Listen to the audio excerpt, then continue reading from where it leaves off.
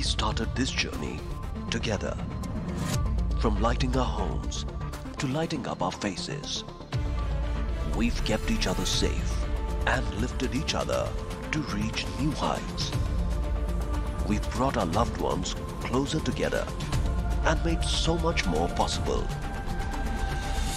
We are at the forefront of an unprecedented energy transition, and our lives and livelihoods, economies and communities depend on change. What will our future look like? We want it to be sustainable. We want it to be equal and connected. A change like this doesn't happen by itself. We need to work together with more practical and fearless solutions than ever. From students to CEOs to lawmakers, each of us playing a part. Organizations and startups working together. We are the future of energy.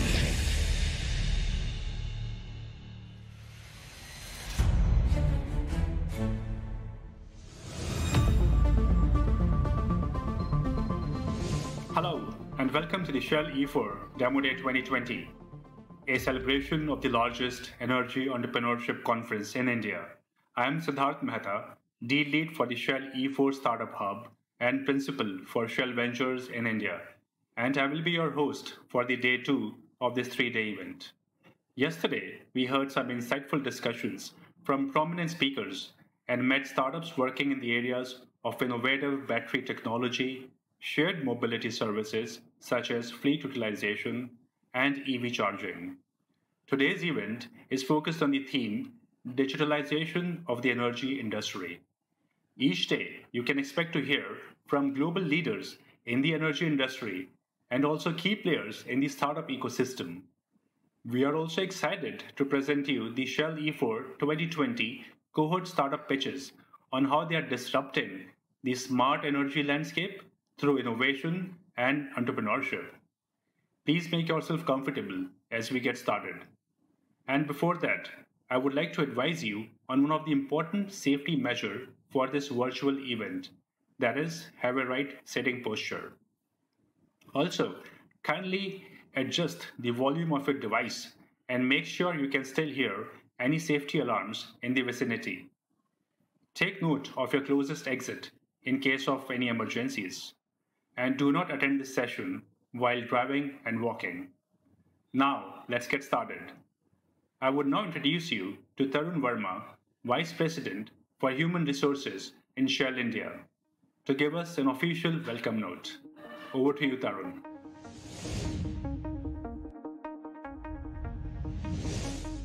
Good day and namaste. A warm welcome to all of you to Shell E4's Demo Day 2020.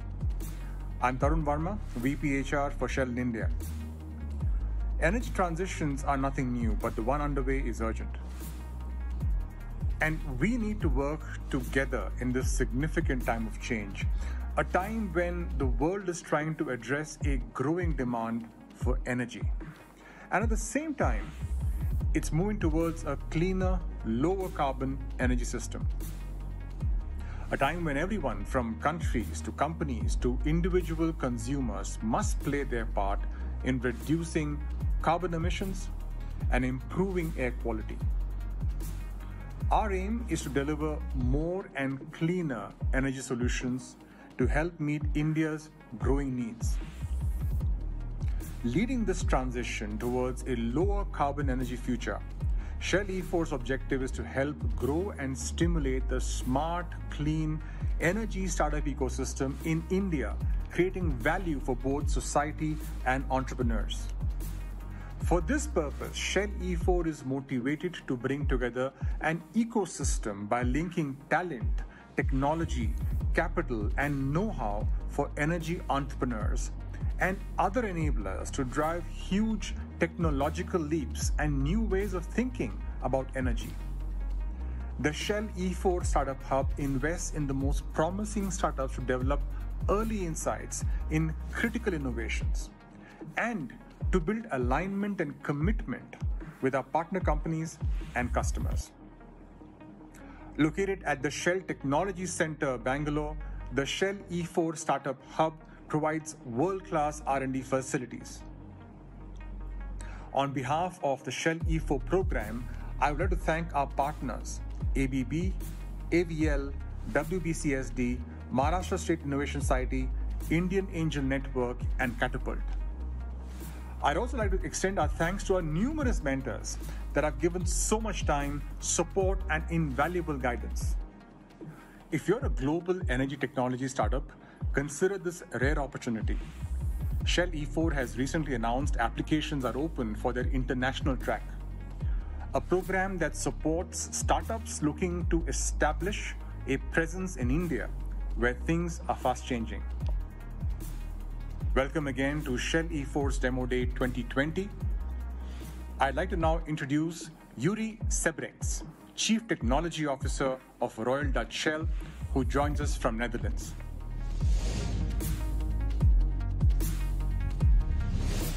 Good day. My name is Yuri Sebrechts and I'm the Chief Technology Officer of Shell. Today's event is around the digitalization of the energy industry. Shell, like many other companies, is going through an era of rapid change. Of course, this year we have the global pandemic of COVID that's brought out a lot of change, but longer range and in the background there are two mega trends in our industry that change everything around us. One is the energy transition, the urgent need to change the way the world's energy system works in order to not have air pollution in major cities and global climate change, whilst at the same time providing enough energy for the people's populations to thrive.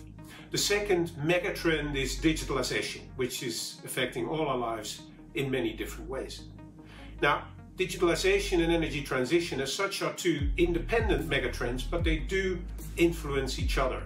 And digitalization has an opportunity to help energy transition in many ways, in the way assets that already exist today become more efficient and lower carbon emitting, and also in coming up with the energy solutions of tomorrow.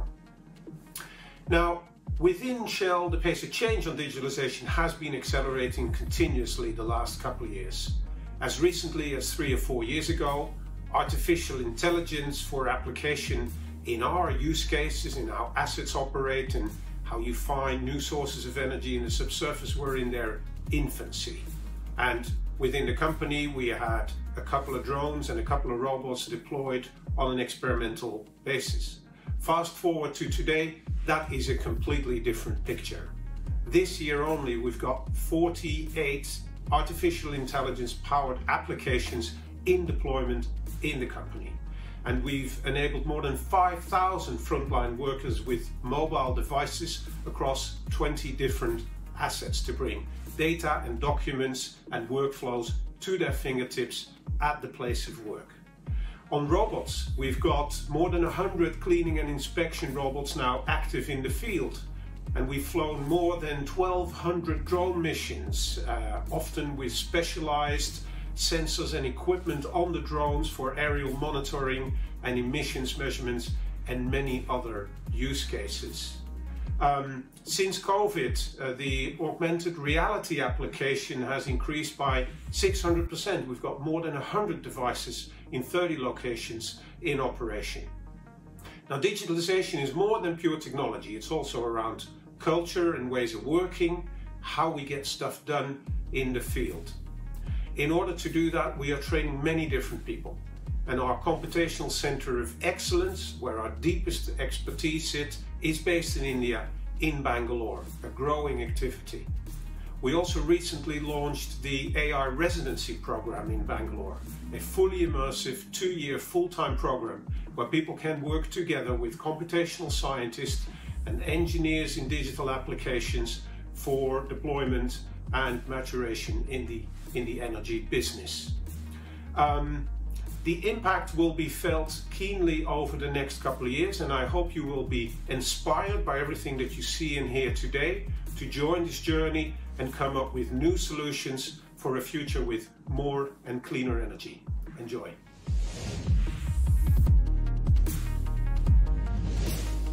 Thank you, Yuri, for sharing your insights on emerging trend in digitalization.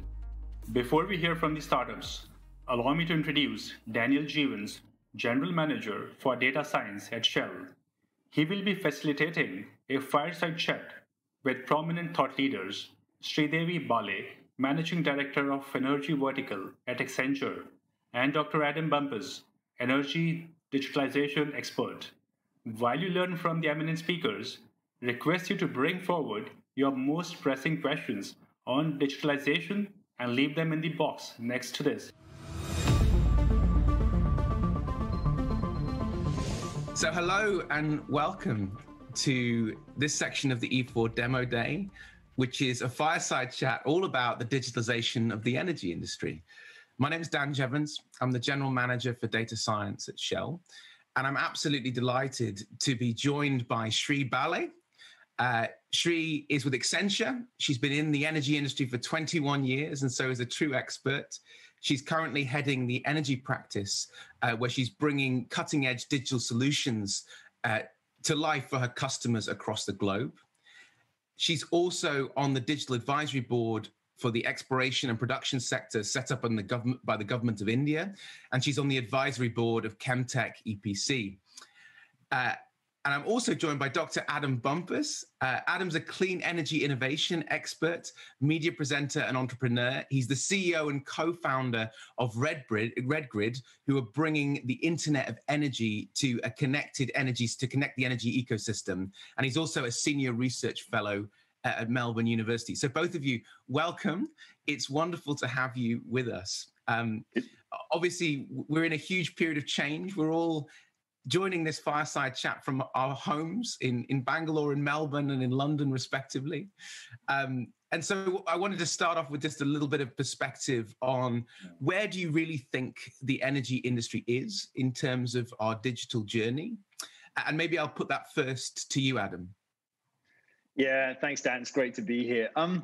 It's a really good question. Like, where are we? We talk a lot about digital energy, and we hear lots about this in the market. And in some respects, you might look at it and think, this is going really well. There's, we've got a lot more, smart meter penetration. It's starting to happen. But if you think about, we always use an analogy, thinking about the mobile phone in the late 1980s, this massive brick that Gordon Gekko used in Wall Street.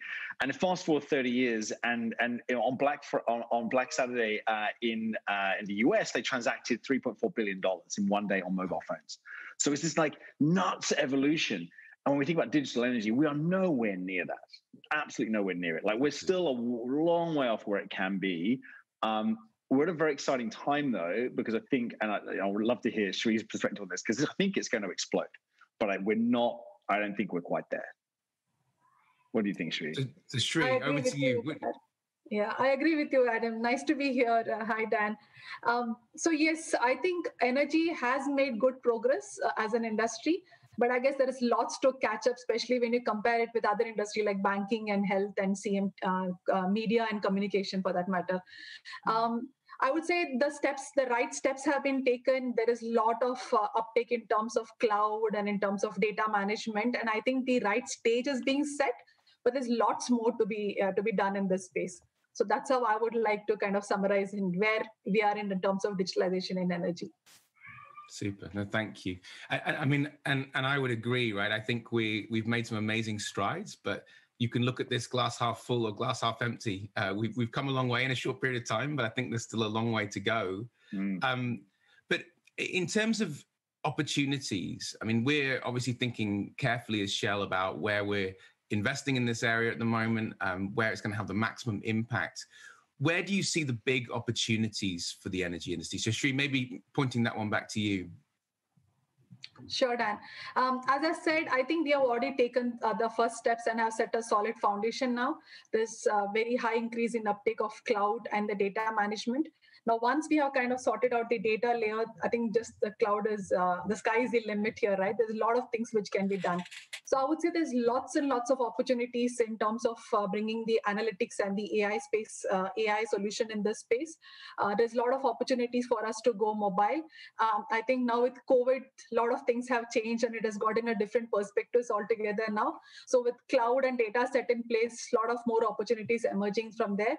And of course, there are some other technologies like blockchain, which is increasing your trust in terms of data and how we manage the data in this space. So yes, there are a lot of opportunities. We have taken the right steps in the right direction, and I look forward for more such innovations coming up in this space. Yeah, I mean, just to build on that, I think it's been amazing to see, both the acceleration of cloud-based technologies and also, as you mentioned, mobile devices in the field for the energy industry. And COVID has forced that.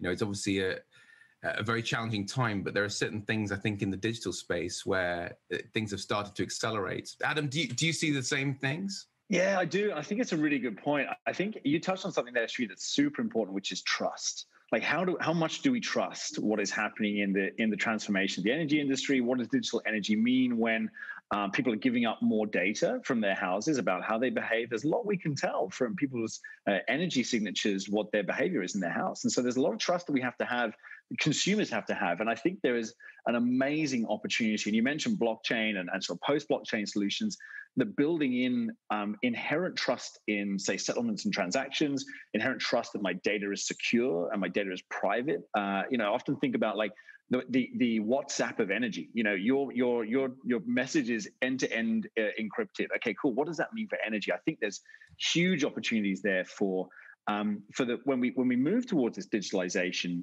of the energy infrastructure and what that means for an individual or a household or a business. Trust is going to be absolutely essential, and if we don't trust the energy companies that are working with these kind of systems, then we're going to have a real problem in actually scaling this into the future, because there'll be dissent basically. And I think the last bit here is that what's really fascinating, I think, is the growth in sub-Saharan Africa.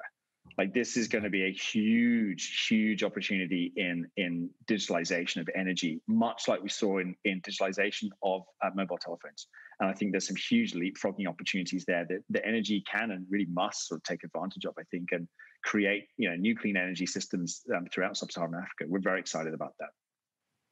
Oh, that's really fascinating, Adam. And I guess, I mean, you picked up on two principles that maybe I want to put to Sri. I mean, openness and trust in this space, because I think probably we all agree that as we move to cloud, as we start to standardize, creating open data standards that are consistent are going to be core to accelerating the pace of innovation.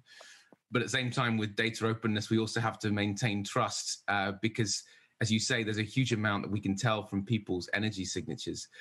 Sri, I know you've been thinking a lot about that. You mentioned that in some of the conversations that we had previous to this. Maybe talk a little bit about how you're thinking about baking those two principles into the way that you're approaching this at Accenture. Yeah, probably I would start with an example. Let's take an example of open subsurface data universe, something which Shell himself. Great example. We love that one. Yeah. So, I mean, that's a perfect example, right? Where you're maintaining the openness of data at the same time you're maintaining your differentiators, right? In terms of data space. So you're differentiating the how part of the data and not the what part of the data, right? So just to put it in a nutshell. So this clearly tells you what kind of data needs to be inputted, what will be the different formats, what kind of enrichment you need to do, what kind of quality checks you need to do, what kind of APIs you will have to build on top of that layer to access that data. So once this is set in place, and of course, a whole lot of things around security, which is built on top of this, right? So once this is set in place, now it's a matter for you to actually extract the data from here and then building your own workflows and intelligence, which will actually create that kind of differentiation for you. So I think this, in a very nice nutshell, kind of, summarizes how data is being looked upon. So data is a good differentiator for you when you put the data into the right use. But how you extract the data is something which is common across the board and that can be shared. So I think that's a good example to talk about. No, thank you. And for taking that initiative there. Yeah, well, look, thank you for supporting it. And I think the way you put it, I couldn't have put it better myself. And I think it's spot on. And I guess this is something that we're very passionate about is trying to accelerate an open ecosystem in top of common data foundations. And, this is why we do things like E4. We recognize we don't have all the answers. We need others to come and work with us, but we want to create common platforms to allow that innovation to happen at scale. Because if you don't have those common data foundations, it's very hard to scale up digital technologies. But maybe Adam, they're coming to you. I mean, we've talked about we've made great progress. We've connected homes, sub-Saharan Africa, open data standards are emerging. All sounds like we're heading in the right direction, but I think there are some really big issues to overcome. Maybe you can talk a little bit about some of the issues, some of the blockers that you see to the acceleration of this. Yeah, it's a good point. I mean, on open data is super important here, and I think the challenge with making this really work and scale, and we've done some. So at Redgrid, we've implemented a project with one of the universities here, which is across their smart city campus, and they've got slow flow batteries, they've got lithium ion batteries, they've got EV charging, they've got the whole gamut of a smart city basically. And the challenge to us was build us the zero proof knowledge network that enables us to understand what our transactions are doing at any one given period of time, and know that it's true, but don't worry about, but having the data protected for those individual assets. And so it's something that's really important. We've got these open standards, but what does that mean then for the individual and the customer holding onto that data? And how do they play in that market? What do they release? And I think zero knowledge proof is a really important part of that. I think, as you said, the how and not necessarily what it is, it's super important. But I think the biggest challenge is who is the customer of digital energy? Like, who is really the group of people who are going to benefit from this the most? Because there's a real challenge here, and especially as we move to a decentralized distributed energy network, is we have to match that distributed decentralized network with a distributed and decentralized architecture of data. Because I think that is the challenge. If we still rely, and to be honest, look, the cloud is important, but I think the cloud is a transition to serious edge-based computing. Now, we've had edge-based computing for a lot of different things. The cloud does it relatively well right now. But if you think about, there's 14% penetration of smart meters across the world, 14 across gas, electricity, and water. That is going to skyrocket. It's only going to grow about 7% in the next 5 years. But after that, it's probably going to skyrocket because the IoT devices are so cheap. Now, how do we contain that and use that through centralized systems? It's going to be incredibly difficult. So I think there's going to be a need for edge-based data management and processing, and that comes with it a whole host of needs for security and privacy and scalability of that data through an architecture. So I think that loops all the way around to the customer. So we're talking about customers. Are we talking about people in houses, residential? Are we talking about small, medium-sized enterprises? We've seen through COVID, like small and medium-sized enterprises really suffering from this economic shock, but they will bounce back, and there may even be more because people have lost their jobs from large companies. So I think there's a real opportunity there to start to bake in these kind of decentralized systems of data, and that's kind of what we do. But the challenge here is really understanding that customer, because most people don't care about energy; they care about the function it has, and so. When we're really getting down into the weeds on this about people, because it's like climate change. Climate change isn't a technological problem. We can solve it. It's a people problem. Like, who is going to make these, who is willing to accept and who is wanting to push this forward? And I think that's where our big blocker comes, is education of what digital energy really is, how it can really help people's lives on a real day-to-day basis. And then what are those value propositions we can push up through industry, then connect that ecosystem you talked about, Dan. So I think that's wonderfully provocative. Do people care about their energy? I think it's a really interesting question. And Sri, maybe you want to comment on that. Do you think attitudes are changing? I think obviously historically it's been a commodity. I think that we all will acknowledge that, it's been seen as a resource and something that we just take for granted. Is that changing? Do you see more engagement with the clients that you're working with? Yes, definitely it is changing. I can see lot of queries and lot of curiosity coming up, saying that how do I contribute to achieving the net zero initiative by 2025 or 2050, whatever the goals they have taken into consideration, right? So it starts with simple things. So let me just give an example. Now we're talking about a fuel station of future. Now, what do we mean by that? this is going to be a place where it's going to be a culmination of different types of energies which is going to be provided, be it for humans and be it for your vehicles. So when I say vehicles, obviously you're going to see culmination of different types of energies, your gasoline, your petrol, diesel, your hydrogen or CNG, electric charging facility. So all this kind of technologies and this kind of fuels are going to be culminated under one roof. At the same time, the customer wants hyper personalized and hyper convenient services. So we are going to see again an amalgamation of retail, be it retail, health pods, utilities, all that stuff come under one hood. Now the question comes whether everything has to be merged always under one hood. The answer perhaps is no. So it depends on the kind of customers you're trying to service in that particular area. And then based on that, you will kind of get the mix and match of different energy solutions there, right? But the customer is himself or herself going very conscious of this. So if you give a customer a choice saying that this particular fuel is actually going to give away so much emissions of carbon compared to this, and are you ready to pay that extra $2 for that? I think by all means, the customer will happily go ahead and pay that extra $2 simply because he's very conscious now. And once the data is shown in front of him, he's more aware and he feels more confident that, yes, I am contributing in that direction.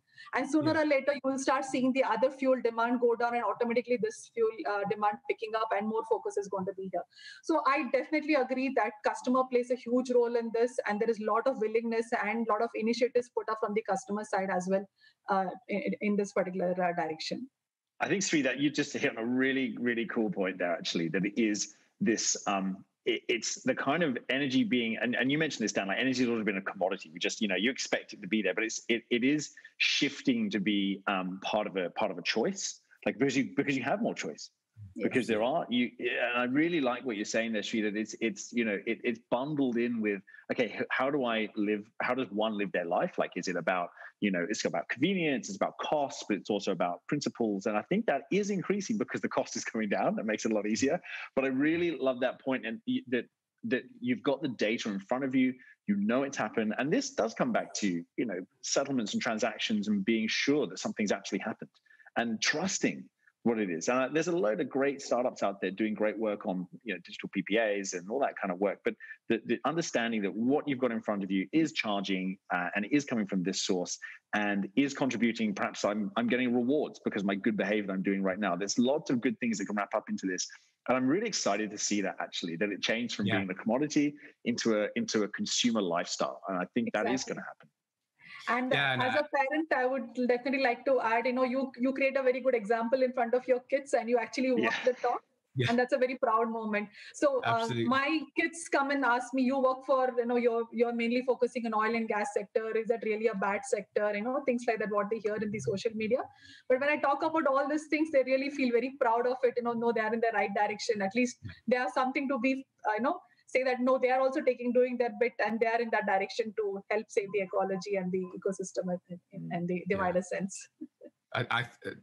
It's great to hear that, Sri. And I think, look, as someone who also, trying to work on how we transform oil and gas using digital technology, as well as some of these new energy ecosystems, I totally echo that. And I think I actually think it's exciting. I see a lot of groundswell within the industry that this is now becoming a movement and something that we have to do.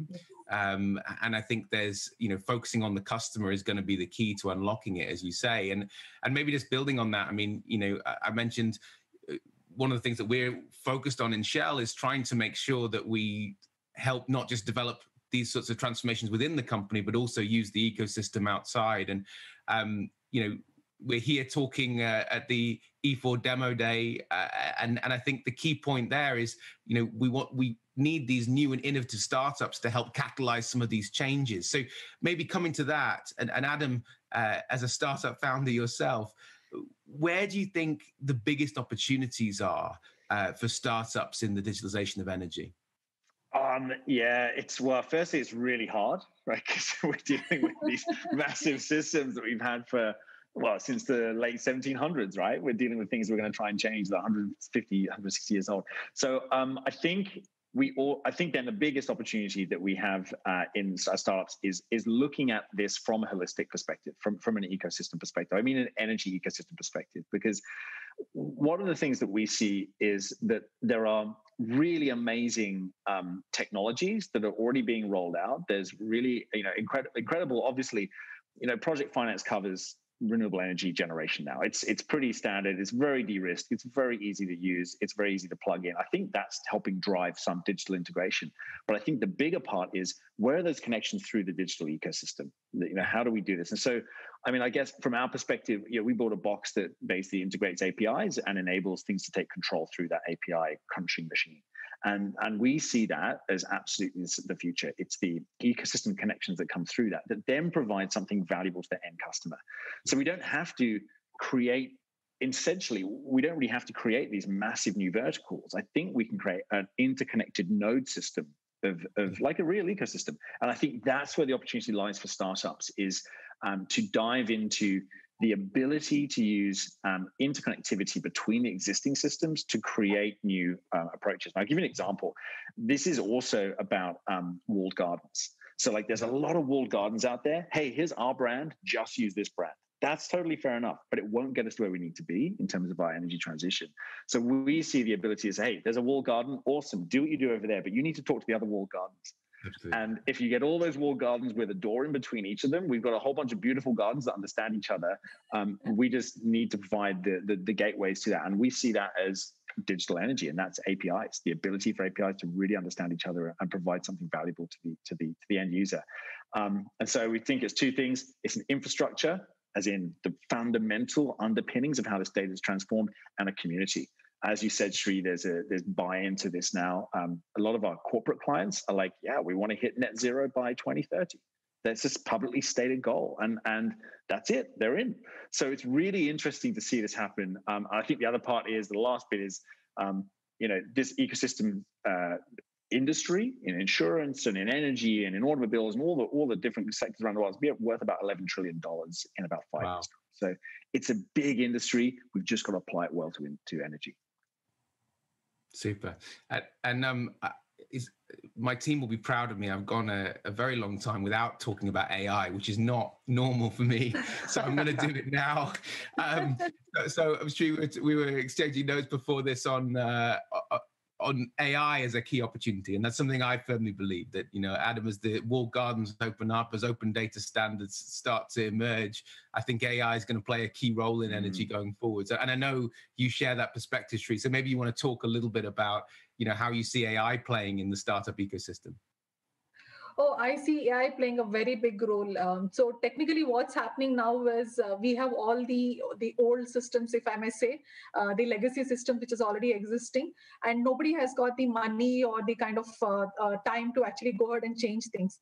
The only way to build or rather to make the systems more intelligent is you add that layer of analytics and AI on top of it, right? And that's where you hit the nail on top of the, you hit the head on top of the problem. So AI is actually going to help you open up a lot more opportunities, be in terms of your trapped values, and especially when you integrate across systems.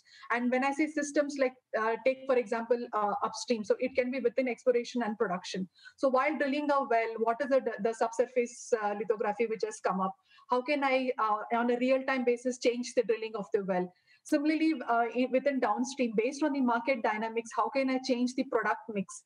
I know it's not so easy to actually configure your entire refinery setup based on the product mix you want to develop, but still, based on the AI and the insights being generated, how can you configure that to get the maximum output and to increase your GRM per se? At the same time, reduce your carbon emissions and have a better HSSE and process safety.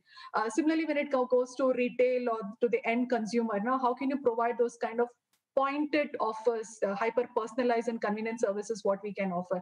So there's a whole lot of things which can be done. And we can also kind of combine all those things and also see how a change in an upstream value chain can actually impact the end customer. So I think that's huge. And this kind of magic can be achieved only when you add that layer of AI on top of the existing data sets and the systems what we have got. So that's what I firmly believe in. And I do as well. I mean, I think, we see, Michelle, just the range of potential applicability for AI and also how transferable it is between different parts of the energy industry. And I think that's, you talked about the value chain, being able to move solutions in between different parts, the same solution and apply it to different parts of the value chain. That's what gets me really excited about the potential that AI has. I think but you're also right. AI is so important because it's about complexity and taking complexity and making it useful. And I think we're going to enter a world of increasing complexity in energy. I mean, it's already happened, but it's going to get more problematic. And so I think, absolutely, the layer of AI is so important. But I think we've got to challenge ourselves a bit around who is the AI for?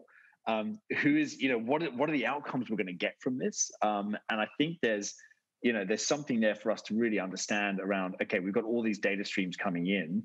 How do we optimize AI go back to the customer? How do we optimize AI for the actual customer? Absolutely. I think there's some really cool stuff that we can work on there. Big, big challenges. Yeah, I think the persona definition really matters a lot there. I completely agree. Yeah. That's cool though. So I think we're heading to a close, guys. It's been a fascinating conversation. I've really enjoyed having both of you with me. I guess, one final thing I wanted to ask you. We're at this demo day. We've got a whole raft of startups pitching. There's some really exciting stuff coming out. You guys have both been in the industry for quite some time.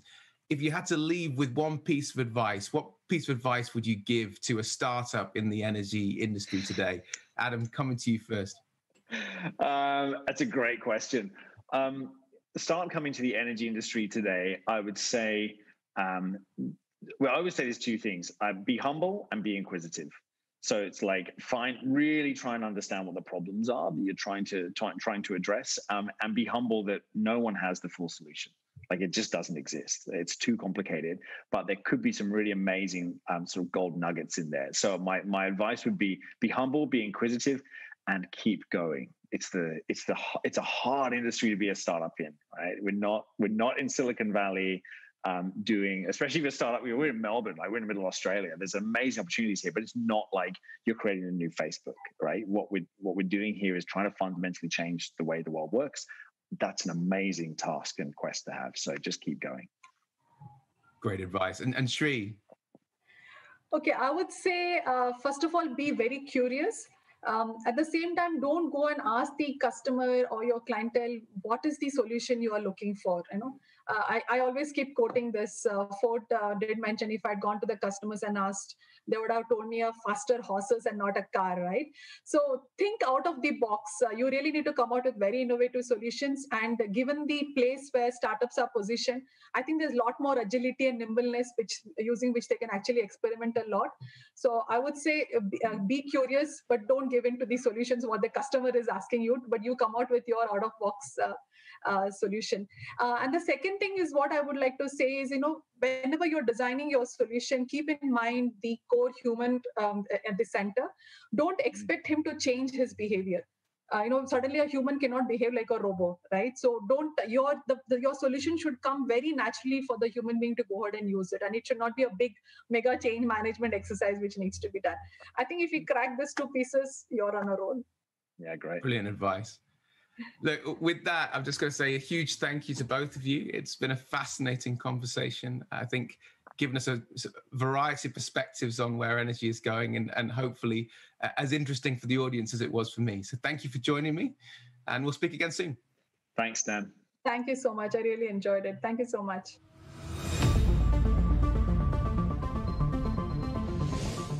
What an insightful discussion.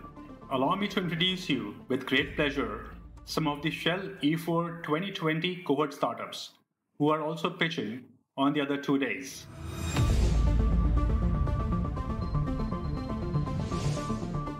Hi, my name is Divik. I'm the CEO and founder of Go Green EOT. Go Green EOT is a deep tech electric vehicle startup which started off in 2016. And I, as a founder, have about 13 years experience in the electric vehicle space itself. At Go Green EOT, we have an L1 approved vehicle for ride on Indian roads, which is longer in terms of range, which is safer from a battery perspective. And the battery that we have has 2x the life as against any of our competitors. And besides this, our vehicles also come with advanced technological features. And at a company level, we've applied for close to about 16 patents with about 6 grants. Tripoli Taxi. We make the world sustainable by transforming the way you travel. It's an end-to-end e-mobility solution provider which integrates the EVs, charging infra, and state-of-art technology together to save companies time, money, and carbon emissions. Additionally, we create a shared EV charging network for other EV users to charge their vehicles. Off-Grid is a clean tech company building novel, cost-efficient, and sustainable batteries for stationary and mobility applications. Our first product, Zinc Gel battery, is packed with breakthrough innovations that enable a performance of lithium-ion at 1/3 the cost, driving disruptive ecological and commercial impact in the various applications. Off-Grid has partnered with global companies in energy ecosystem to build, validate, and deploy its Zinc Gel batteries.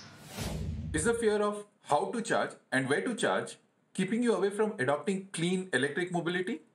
If that is a problem, we at Magenta, under our brand ChargeGrid, are trying to solve the challenges of EV charging in India with India-specific solutions, be it the hardware, software, or business models. With over 64 chargers installed and an experience of installing more than 150 chargers across 16 states in India, we are helping empower electric mobility in India. Commutech is one-stop solution for corporate passenger mobility. Corporates can utilize compliant vehicles from Commutech's network of digital fleet operators. Compliance, security, visibility, data integrity, and fleet availability have always been 5 major problems in this $5 billion industry. Stay tuned to learn how Commutech's control tower approach resolves these issues while still staying operationally profitable.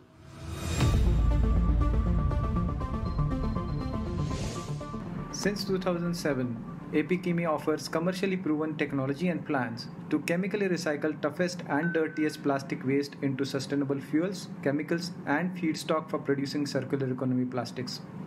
Having commissioned over 30 plants till date makes us global leaders in pyrolysis. We have published 4 patents in pyrolysis, and we are supported by acceleration programs of Royal Dutch Shell and Alliance to End Plastic Waste. Enegos is developing an AI IoT platform for large multi-site food chain and gas station customers. We help them to reduce their energy costs and carbon emissions and curtail demand surge from EV battery loads. We have executed contracts worth over $5 million in SaaS revenues in the last 4 years, and we are now seeking more partners and Series A investors to accelerate our growth. Thank you. With the changing climate conditions and digitalization is new normal, iAutomation started with this idea in 2017. iAutomation offers comprehensive intelligent building IoT platform for healthy and sustainable built environment. Nirvana makes solar and wind power dispatchable at the lowest levelized cost of energy. Nirvana's patented thermoacoustic power generator operates for 20 years, maintenance-free on any fuel, reduces global warming gases, and efficiently cools coronavirus vaccines to -80 degrees C.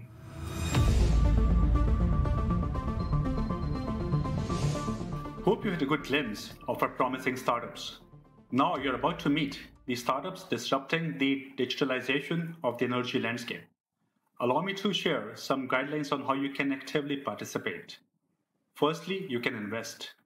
You have all been given a nominal $50,000 worth of virtual currency to invest in these startups. Please refer to the video player below for more instructions. Secondly, you can engage. During the pitches, feel free to ask questions in the box next to the video player on your screen. Thirdly, meet the startups.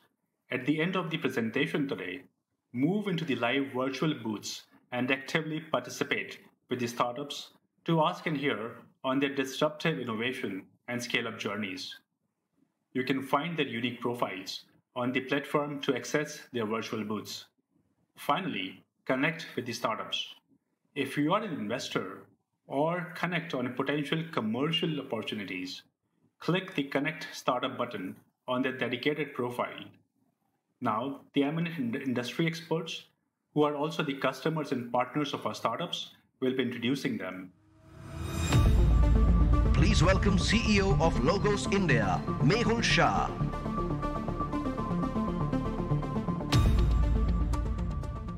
Hello everyone attending Shell E4 Demo Day. I'm Mehul Shah, CEO of Logos India. At Logos, we develop very high quality industrial and warehousing infrastructure across Asia Pacific. We're very passionate about environment and sustainability in our value delivery to our customers. With Logic Ladder, we are setting up and working with them to set up our sustainability framework platform such that we reach a leadership position by 2024 across Asia Pacific. Their model is highly scalable and very strong, enabling the decision making, data driven decision making to manage sustainability. We've also integrated the carbon management such that we have a net zero emissions by 2024. It gives me immense pleasure in introducing Mayank Chauhan, CEO and co-founder of Logic Ladder to you. Thank you all. From Gurugram, India, Logic Ladder. Thank you for that wonderful introduction, Mehul. We are proud to work with Logos. But let me share the wider picture of the challenges Mehul and many CXOs face today. There is an urgent and complex challenge of climate change and stricter regulations that CXOs need to address. Net zero means rapidly reducing the amount of carbon, water, and waste to neutralize the climate impact of the business. Sustainability needs to be managed every day. To reach the net zero goal means that Mehul needs to have an accurate amount of emissions, water, use, and waste generated for Logos, accounting that can help him understand every debit and credit. The sustainability data is currently locked in various systems like SCADA, BMS, IoT, energy management systems, spreadsheets, and emails. As Logos engages and serves companies seeking their own net zero, it means they have to put their house in order too. Secondly, stricter regulatory framework globally means that environmental compliances have to be managed with more importance. Non-compliance, and more so, no data to prove compliance, can lead to large fines and works bankruptcies or shutdown. Today, a platform to manage corporate sustainability is missing in most enterprises. This leads to inaccurate and delayed carbon accounting, higher compliance risk, and increased costs. Logos is not alone. More than 200 companies from the Fortune 1000 have already committed to net zero, and this number is increasing every week. With the Sustainability Cloud platform, we have unleashed a multi-billion-dollar opportunity to manage the net zero journey for our customers. You may be facing these problems too. Logic Ladder has created a platform that allows you to capture your environmental impact in terms of energy, emissions, water, and solid waste data from one single epicenter. It autonomously acquires sustainability data from multiple sources in a single enterprise-wide repository. Now, this solves a major issue of siloed data with increased accountability and accurate carbon accounting. And it manages all energy types, including utility, fossils, and renewables. So it keeps a tab on your effluents, emission, air quality, waste, and water consumption. It provides data visualization, configurable dashboards, and reporting. The evolved alert and escalation engine to identify outliers and non-compliance immediately puts you in a more productive position to manage your net zero journey. Now, we also leverage the collected data to help you get the best out of it. So, not everybody in a company understands compliance. We enable you by including all state and federal regulations into our platform to ensure headache-free compliance. This ensures that you manage risk and always take a high pride in having zero deviations. Machine learning and AI techniques enable anomaly detection and prediction. We are continuously working on algorithms to convert data to suggested actions, and these suggested actions to concrete actionable tasks. We ensure that all stakeholders are actively engaged in enterprise-wide contribution to meet the sustainability goals. Now, sustainability reporting has started to assume regulatory proportions. We position you to have compliance reporting and management in accordance with not only your local norms, but the global standards like the GRI, CDP, and GRESB, among others. With other solutions, you have to open different forms, gather data, correlate this with your business requirement. With us, this is real-time, unified, and everything happens from one platform. Our integrated approach uniquely positions your organization to manage your net zero ambitions with ease. We make it simple for you to engage with us. You can sign up with us on a pay-as-you-go model, Start small with one of your facilities and then expand to the hundreds or the thousands that you may have. Our solution fits like the manufacturing plants and the buildings alike. It works for ease for simple retail outlets or even complex integrated infrastructure. We have already raised 1.5 million USD and added 600 paying customers. And if you are an interested investor, we'd love to talk more. Thank you for your time. And if you're facing challenges in your net zero journey, please reach out to us and talk to us about how we can manage your carbon and create your sustainability balance sheet.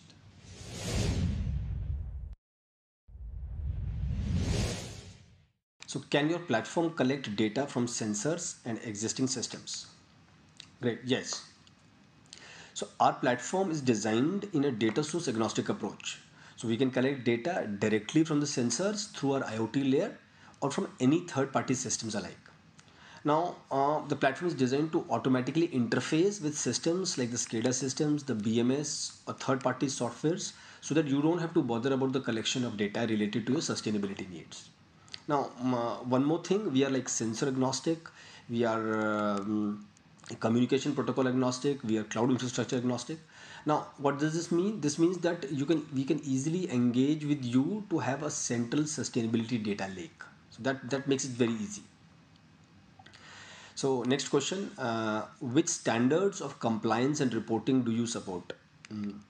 Now, yes, I'll try to answer that in a brief fashion. We provide compliance in conjunction with the environmental norms currently present in India, in Europe, in Southeast Asia. So all governments are taking steps to comply with the Paris Agreement, and we are kind of a step ahead in that journey by already implementing this nationwide for the Indian government. Now, for the sustainability reporting, we support the GRI framework, the CDP, the GRESB, and the SECUR. And we continue to add the Dow Jones Sustainability Index, the UNDP, and SDG, among others. Now, also, if there are any internal compliances that your organization has, the platform is capable to model them as well. Okay, next question. So, how do you charge your customers? Correct. Again, our business model is enterprise software as a service. So, we engage with the customers on a per facility, per year basis. Now, our engagement model is very flexible and it fits all sizes of facilities and industry types.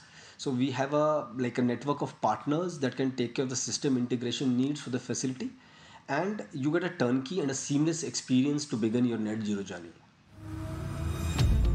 Please welcome seismic processing geophysicist Dave Reynolds.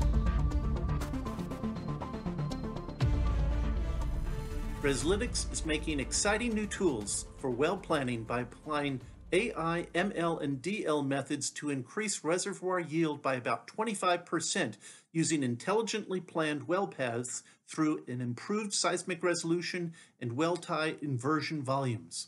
I'm Dave Reynolds, a seismic data analyst with 35 years upstream experience with BP and Fairfield Industries. I met Dip Nanda in 2010 at the University of Houston. I've been following Reslytics since June of 2020 and I'm excited about their progress. Dip is a true innovator and entrepreneur who applies geophysical knowledge and seeks the counsel of advisors while leveraging new methods and tools to advance Reslytics. From automated data QC to new seismic algorithms for enhancement, spectral decomposition, and ML-assisted inversion, each tool is impressive when compared to standard industry methods. It is his vision to have IRA, the Intelligent Reservoir Assistant, as a voice-activated interface to all of these tools. From Gurugram, India, Reslytics. Hello everyone, we are Reslytics and we are bringing in disruptive AI tools to the oil and gas industry. The upstream oil and gas industry today is under tremendous pressure to optimize costs while improving productivity. Firms currently use industry standard softwares which involve time-intensive manual workflows leading to inefficiencies in data interpretation. The results from these workflows still have limited resolution, leading to inaccurate forecasts, suboptimal drill paths, and hence low-performing wells. What is needed is a solution which can provide super resolution from our existing datasets. This is exactly where we come in. Our automated workflows and self-learning algorithms provide the necessary enhancement in resolution and allows data interpretation to happen in weeks' time, which otherwise would have taken months to complete. It further enables maximizing productivity with accurate forecast. Let us look at a comparison. On the left is the input data, in the middle is the industry standard. We can see that the improvement in resolution is still limited. In the right is what we achieve through our proprietary technology. We see that there is multifold increase in resolution and accuracy. After achieving super resolution, we can more accurately forecast the recoverables. Let me show you the enhancement in productivity achieved as an example. After incorporating various datasets and performing super resolution, our predicted recoverable barrels of oil model shows zones of enhanced productivity, with recovery increasing from 42,000 barrels to 60,000 barrels in this case. We also find an additional drilling path which was otherwise unseen, leading to an additional 45,000 barrels a year.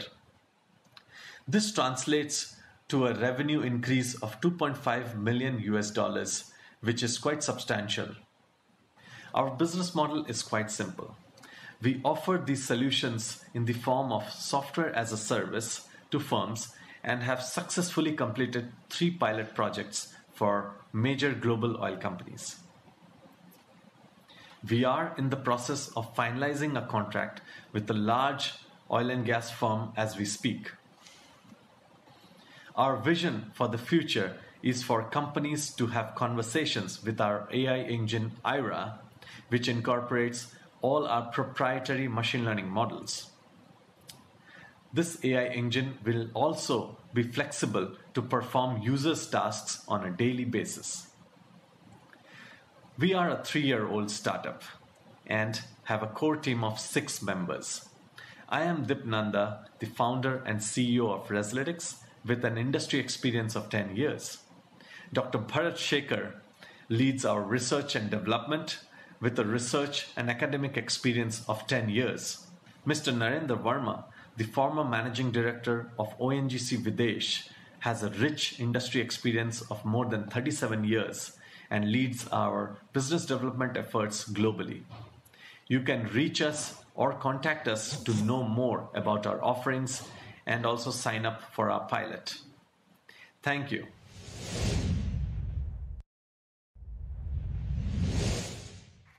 We have received few questions, and here's the first one. What are the growth prospects of Reslytics in an industry which is moving towards renewable energy? As the oil and gas industry is accelerating digital transformation, the demand for automation is growing at an exponential pace. This is where we see our growth. Now, the move towards renewable energy is also encouraging us to innovate new products and implement our present technology in the space of carbon sequestration. Here's the second question. What is the unique selling point of the services offered by Reslytics and its applicability towards diverse subsurface settings? Now, our USP is that we achieve 3 to 4 times enhancement in resolution compared to our competitors. And our unique architecture has been tested in various variety of geological settings and has delivered robust results. Please welcome Program Manager of Shell E4, Sanjay Bakshi. Hi, I'm Sanjay Bakshi, Shell E4 Program Manager. And today I'm pleased to introduce you our digital startup, Stellar Technologies.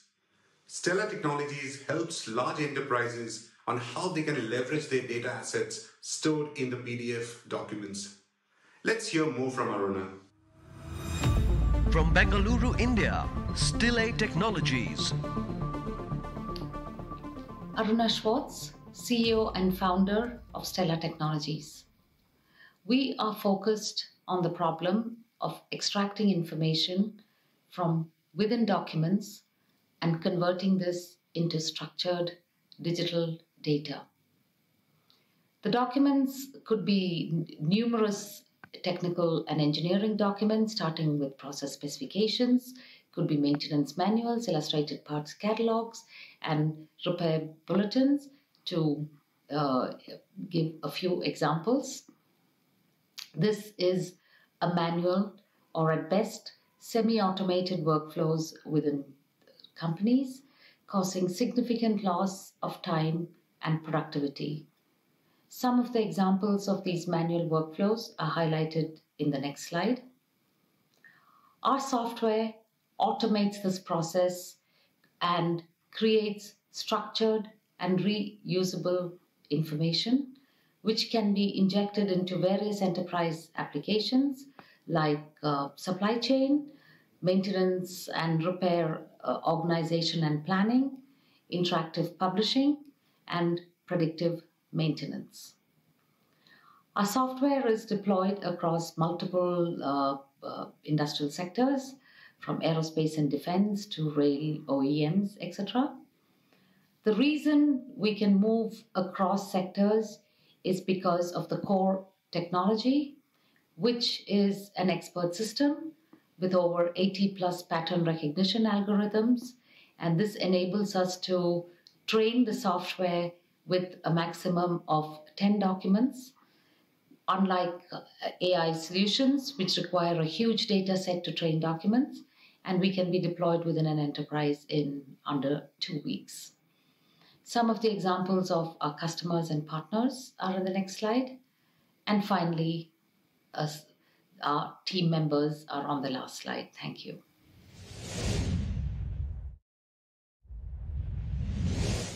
How can you use your aerospace experience and bring it across to the oil and gas sectors?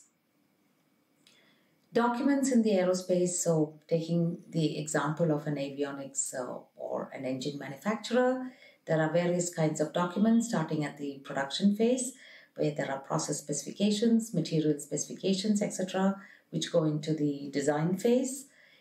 There are various other documents like bills of materials, contracts between vendors, and enveloping the whole thing, the entire regulation framework, which could be documents from the National Aerospace Authority, etc. All of this is a paper-based workflow, at best stored in PDFs, and documents are recreated each time. When you get to the aftermarket processes, the information within the documents that I cited before have also got to be fed into maintenance manuals, illustrated parts catalogs, engine manuals, repair bulletins, etc. There's a huge loss of time in recreating documents at every step of the engineering process in the aerospace industry, and transforming all of this into a structured digital standard is something that has been in progress for a while, for the last 5 to 10 years. And this is the kind of change that we can bring to the oil and gas sector, because the document types at all these stages of the process are pretty much similar. Question 2. How can your technology, you mentioned your technology could adapt to various types of documents across sectors. Can you explain a little bit more? Since the core technology is based on pattern recognition algorithms, and we do not really need to understand the semantics of what's written within the documents, unlike all AI solutions, which need a huge data set to map meanings of what's written in them.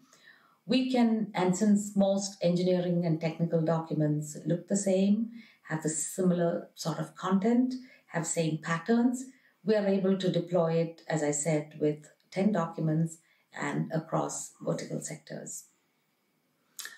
3, can you talk about specific use cases in oil and gas that you can think of, that you have experience of?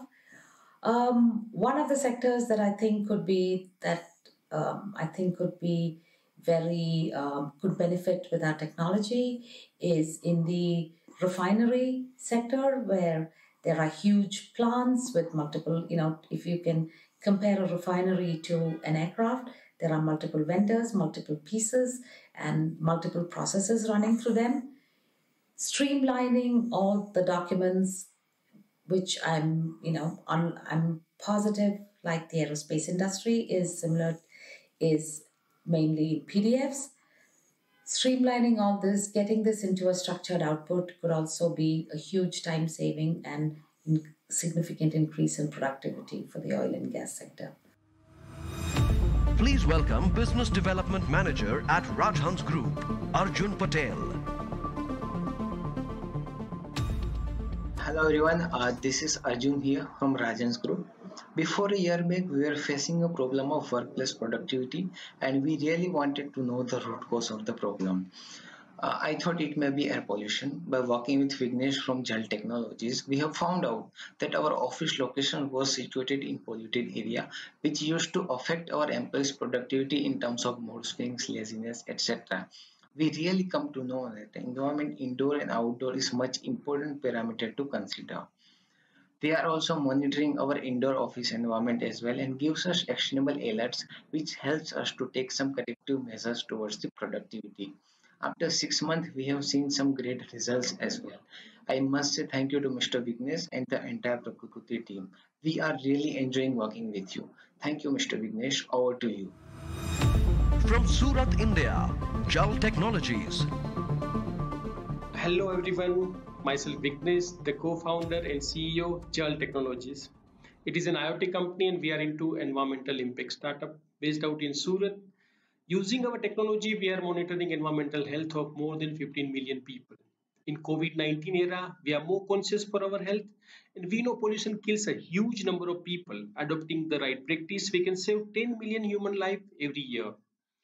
We unconsciously breathe 20,000 liters of air every day and we do have a better control over water and food, but not on the air.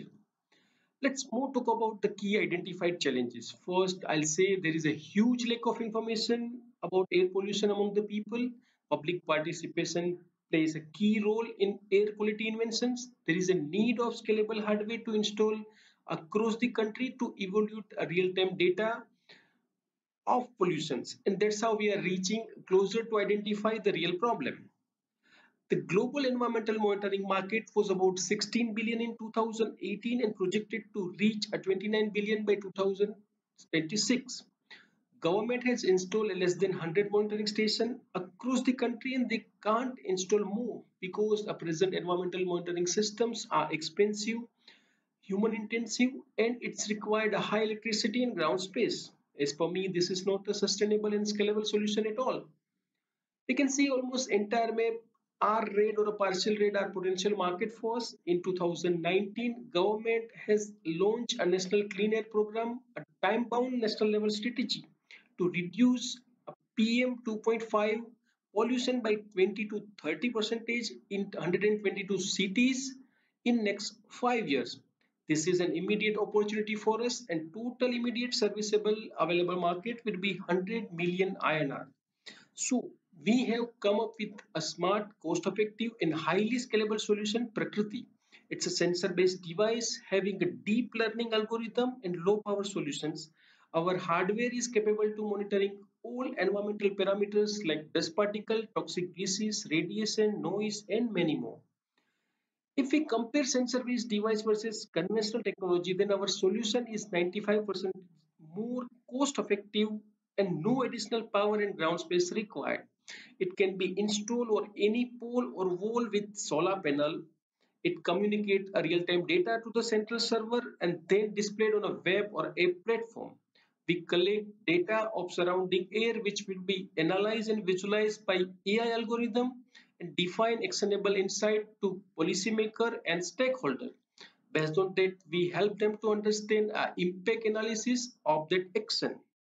Environmental AI platform will guide you to pollution-free route for your daily travel, better decision making for selection home or workspace or school selection for your children, Prakriti is being installed for a pilot run in smart city and infrastructure projects in major cities in India like Mumbai, Delhi, Vadodara, Rajkot, and overseas New York, Hong Kong, and few more. Let me more talk about the real case study of Silvassa, where we install 8 units for monitoring air quality for 1 year, which result into better policy making to our traffic, industries, and real estate projects. NO2 and PM2.5 level found high that has encouraged them to take a corrective action. Let's talk a second important product, Prakriti Light, for indoor use. Prakriti Light is the world's smallest coin-sized personal air quality tracker, which is directly connected to your mobile phone. It's a metal handcrafted passive device which gets power from your mobile, and it is extremely low weight of 25 grams and measuring indoor pollutant. It's a B2C product, so we started selling on Amazon.in launchpad platform. I'm happy to say that we have been selected by Cell for E4 program in 2020. Now Cell is our associate partner and mentor. In last few months, we are also highlighted in India's most trusted media platform like Amazon, Blog, Your Story, INC42, Times of India, Startup India, and few more. We are working on a vision and a mission of pollution-free environment to our future generation. Thank you.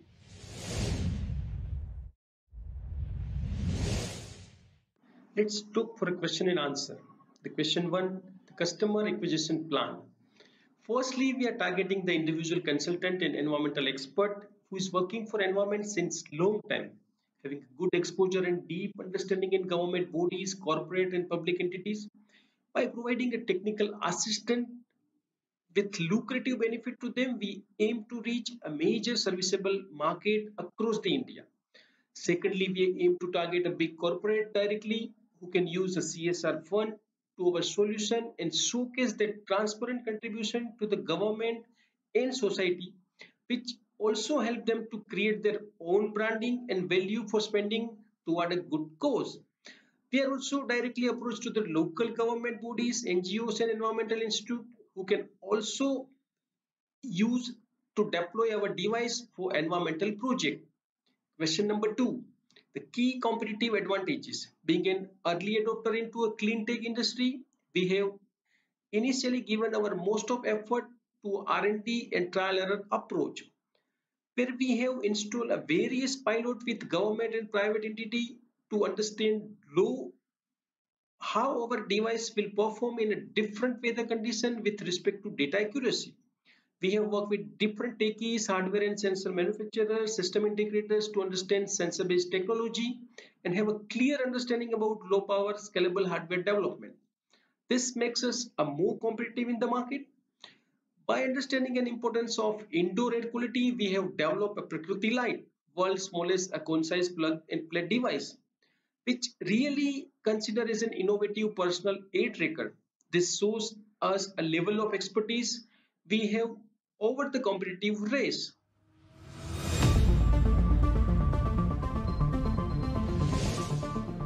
I hope by now you had a good glimpse of our digital startups.